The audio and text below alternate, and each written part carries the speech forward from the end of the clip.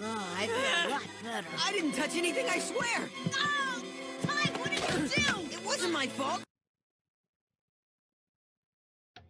Okay, so for today's edition of Breaking the Internet, I did want to go ahead and show you this graphic. This was the meme that I was talking about. And for those of you that don't have the visual, that are just listening, it says, please read, in 20 years, there will be enough Muslim voters in the U.S. to elect the president. I think everyone in the U.S. should be required to read this, but with the ACLU, there is no way this will be widely publicized, unless each of us sends it on. This is your chance to make the difference. All right, so we're going to real quickly go through this. First of all, I agree that this is an area of concern. We've seen that having at least a couple of Muslim representatives in office has not gone well in Rashida Tlaib and Ilhan Omar. That doesn't mean that there wouldn't be any Muslims that wouldn't be good candidates, but it's very clear to see that they are not. And also, there are extreme radical Muslims that believe that going into a country, infiltrating it, and having lots and lots of children, sometimes even through violence and rape, are acceptable forms of jihad. Now, again, this is only the very radical extremist Muslims, but those people do exist. And see, that's what makes it so dangerous, is because it's only the most radical and most extreme that would use this policy, which would mean the radical Muslims would be producing far faster than the kind and you know, the Muslims that wouldn't necessarily be a problem. So I agree with the overall sentiment of this meme that this is something that we should be concerned about, that the growing Muslim population in this country has had detrimental effects on us. And I mean, look at our friends across the pond. Several different countries that allowed large populations of Muslim refugees in had a lot of problems with law enforcement in the following years. In France and England, we've seen this over and over again. So I'm not saying this isn't a legitimate concern. But the question is it true? The question is the central claim of this meme, this graphic, that in 20 years there will be enough Muslims to elect a president by themselves, is that actually true? Well, I crunched some numbers, and we'll go to the phones because I see there's a caller online. We'll go to the phones as soon as I'm done with this. Let's look, is this actually factually accurate? So just to give you a little context, there's 3.27 million people in the United States and about 3.5 million Muslims. So a pretty small sliver of the population. All right, let's take out all the kids because, again, you have to be of majority age. You have to be 18 to be able to vote.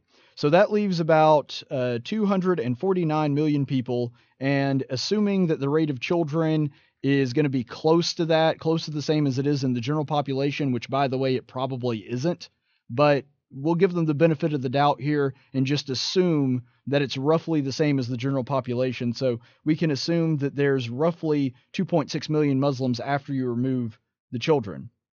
And since it takes two to tango, in other words, obviously it takes two people to create a baby, regardless of what liberal scientists will tell you.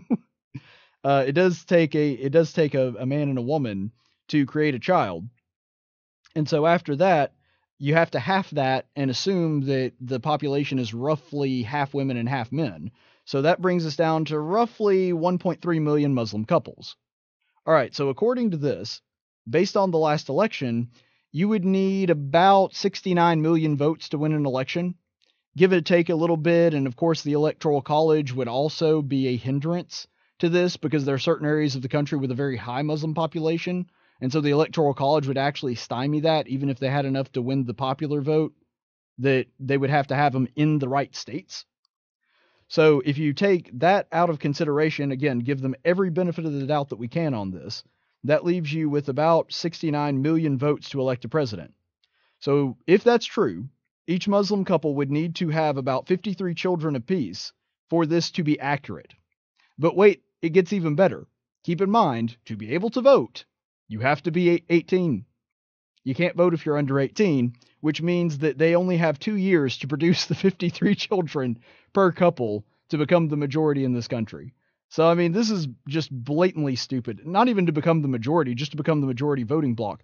And all of that is assuming that there is not one new voter of any other religion that comes along to cancel it out.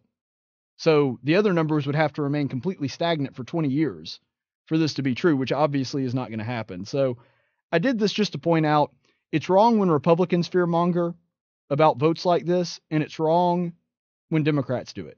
If we're going to have a discussion about votes and voter disenfranchisement or whatever, we have to have an honest conversation. We have to have it that's actually based on facts, or else we're just yelling and screaming at each other.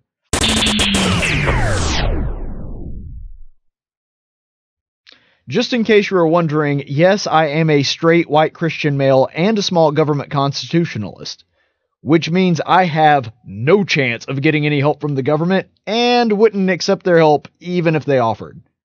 Which means I'm going to need you to like and subscribe because my gun collection is not going to pay for itself.